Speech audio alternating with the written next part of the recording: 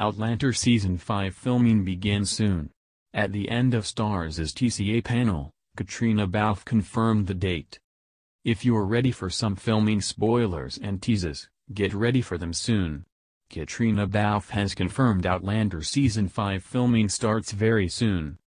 It was Stars' turn to take to the TCA stage and, at the end of the panel, Caitriona Balfe shared that the filming on the season starts in Glasgow next week.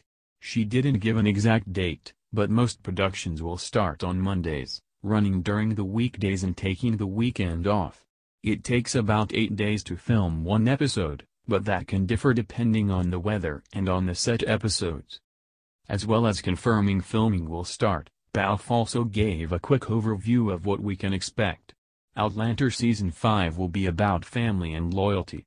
There will be politics involved, which isn't surprising considering the ending that we got for Season 4. What about Balfe's character, Claire? We'll get to see her as a grandmother and an older woman. We've already started to see the change in Jamie and Claire's relationship, and it sounds like that will continue as we move forward. Something that will be interesting to see is how Claire acts around her 2 grandchildren. Yes, 2. Don't forget that Fergus' son, Jermaine, is her grandson considering Fergus was officially adopted by Jamie during Fergus and Marsley's wedding. It will be interesting to see how the 2 youngsters grow up together now everyone is on the ridge. No locations have been confirmed yet.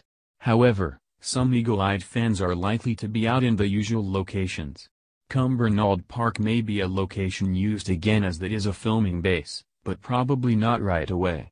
The mention of Glasgow suggests that some on-location filming will happen. It's close enough and was used for much of the woodland filming.